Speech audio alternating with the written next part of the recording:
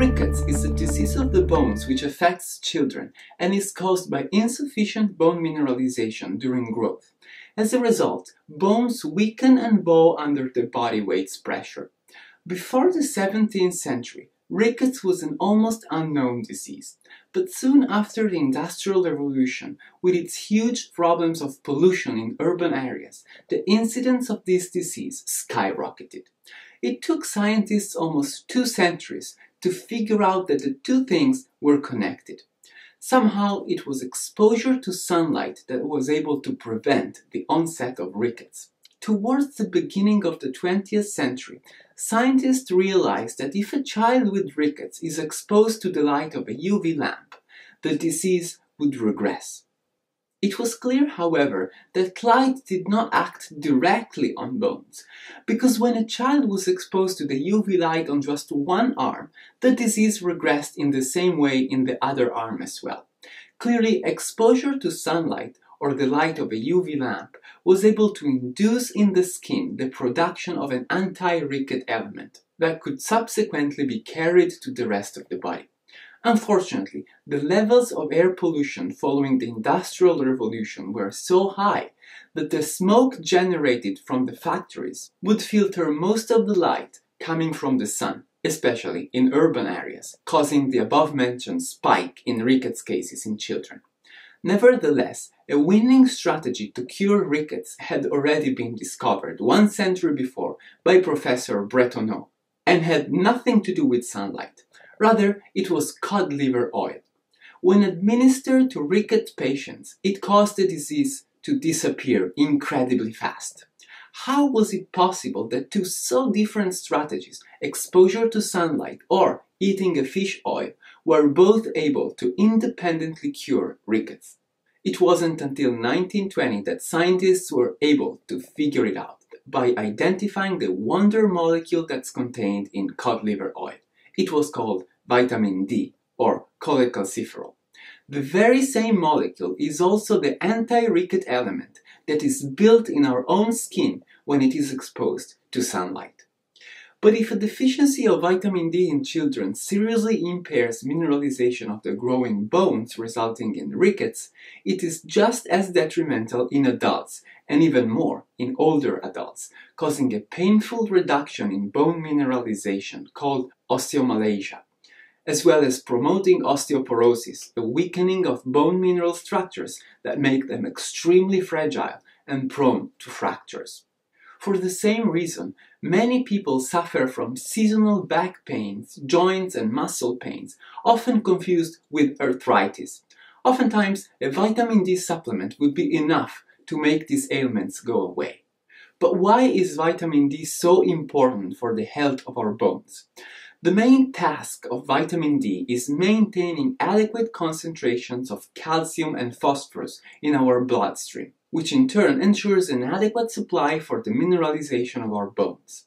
Vitamin D accomplishes that in 2 different ways. First, by regulating gene expression in our intestine, it stimulates the production of those proteins that are necessary to absorb calcium.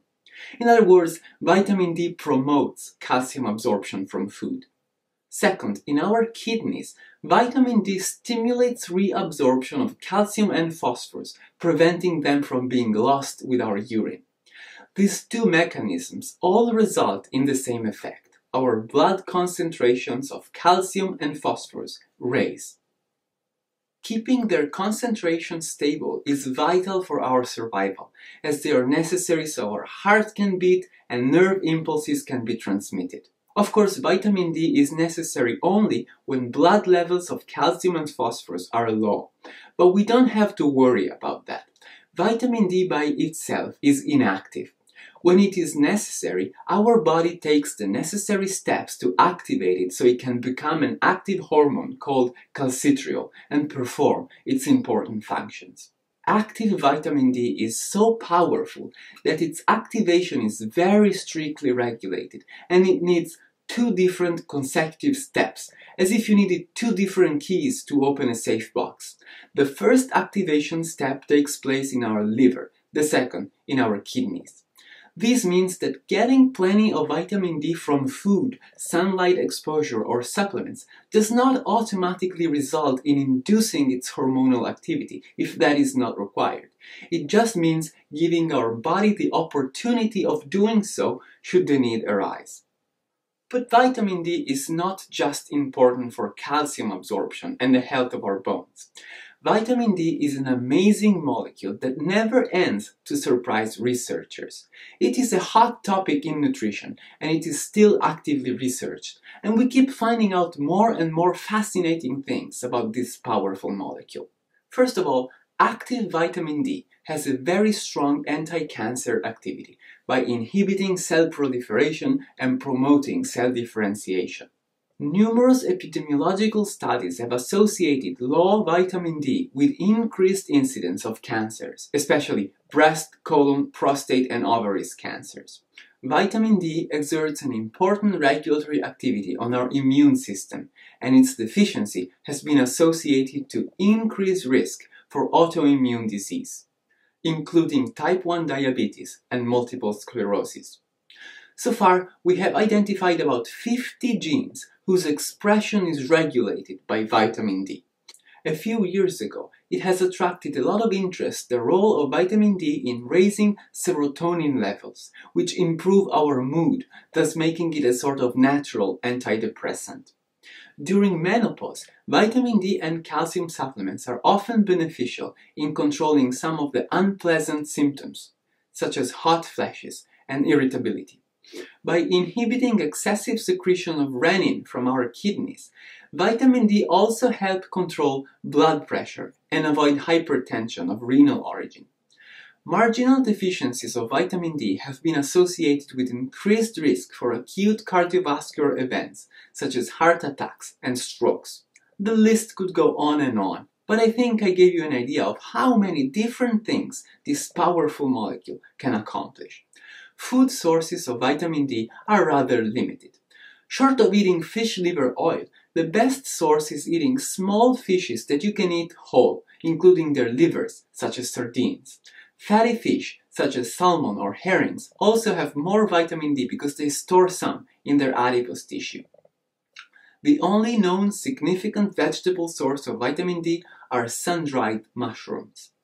Apart from these sources, the only relevant food sources of vitamin D are fortified foods. In the US, all milk and many brands of orange juice are fortified with vitamin D.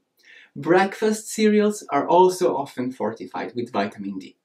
But vitamin D is not strictly essential as a nutrient because, like we said, we can build it ourselves in our skin starting from cholesterol. To do that, however, we need our skin to be exposed to a source of UV light, typically sunlight. However, recommending to increase sunlight exposure to maximize vitamin D synthesis poses the problem of skin cancer prevention, as UV radiations that activate vitamin D productions are the same involved in skin aging and oxidation. Unfortunately, using a sunscreen protection will abolish vitamin D productions as well. However, it's important to remember that you do not need a whole lot of sun exposure to maximize vitamin D production. You only need 5 to 15 minutes of sunlight exposure 2 to 3 times a week, depending on how dark your skin is. And exposing your face, arms, and hands is enough to cover your vitamin D needs. Although if you can expose your legs as well, that's even better. After that initial exposure, vitamin D will actually start being broken down to avoid excessive accumulation. So if you need to stay out in the sunlight for longer, you can go ahead and use your sunscreen to protect your skin without worrying for vitamin D.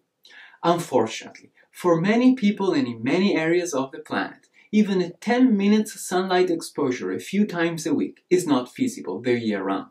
Those living at high latitudes, where it's dark for many months a year and often weeks go by without sun at all, are at extremely high risk for vitamin D deficiencies, as well as those individuals that, although living in sunnier areas, spend most of their time inside buildings or in their car, or they go out wearing clothes that cover most of their skin. People living in highly air-polluted areas are at risk because particles in the air filter UV light. Finally, black people living at non-equatorial latitudes are at risk even if they expose themselves to sunlight, because their skin needs much more UV light to make vitamin D. For epidemiologist Julian Pito, the reasons why early humans moving north evolved to turn their skin white is precisely because more vitamin D enhanced their survival. For all these people at risk, it is highly recommended, at least during the winter months, the use of vitamin D fortified foods or of a vitamin D supplement. The RDA for vitamin D is set at 15 micrograms until 70 years of age and then 20 micrograms after 70 years of age, as the skin ability to make vitamin D decreases with age. These levels, however, are based on the amount needed to maintain bone health and normal calcium metabolism, and do not take into account the many other benefits of vitamin D. Many nutritionists, following the recommendation of the prestigious Micronutrient Center of the Linus Pauling Institute, advise all healthy adults to get a higher daily amount of vitamin D of 50 micrograms, through supplementations if necessary. To the best of our knowledge, this level poses no risk of toxicity and can only improve our health status. Finally, let me spend a few words on cod liver oil, which is the richest natural supplement of vitamins A and D. Although many think of it as a disgusting concoction, well-stored cod liver oil has just a slight taste of fish if eaten as such, but most supplements are available in the form of coated capsules that can be swallowed without having to taste it at all and without leaving any fishy aftertaste in your mouth. You should get it after the most abundant meal of the day so that you can have enough fat to efficiently absorb all the fat-soluble vitamins. And together with a multivitamin, multimineral supplement that will also provide some calcium to keep our vitamin D busy, as well as some vitamin E to prevent fat oxidation. It must be stored in the fridge or in a cool, dark place to prevent rancidity and vitamin D degradation. Finally, be very careful not to exceed the recommended dose, because as you have learned, both vitamins A and D can easily accumulate and become toxic if we get too much.